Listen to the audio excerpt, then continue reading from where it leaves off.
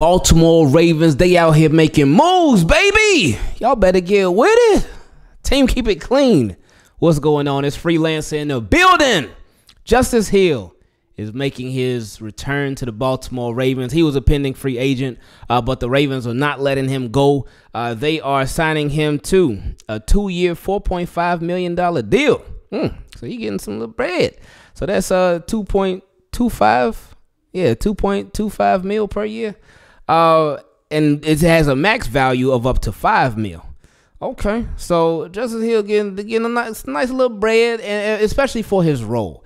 Justice Hill is obviously not the starter. He's not the backup. He's like the backup at running back.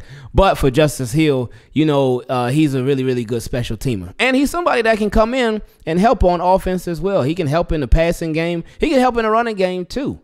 So we'll see how Todd Monken uses Justice Hill and how they use him on special teams, or continue to use him on special teams too. Now, another thing about him on special teams, he's a gunner, but he can also fill in as a returner as well. So he could be on kickoff coverage. He can be on kickoff return. Like, you can literally use Justice Hill everywhere on the field for the Ravens. Offense, running back, and then on special teams. So this, I ain't mad at this move at all. I know a lot of people have been waiting for the sexier signings or the sexier trades, anything like that from the Ravens.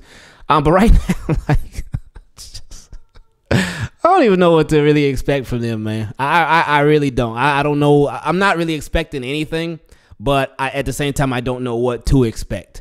I know a lot of people are waiting for 4 p.m. because that's when Lamar can start talking to people, because I know everybody waiting to see what happens with him, what goes down, especially after yesterday and all that mess. But I don't know what to expect from the Baltimore Ravens this offseason. But we here for the ride. We seeing where things go. We seeing where what takes off, what ends up going down, what ends up happening.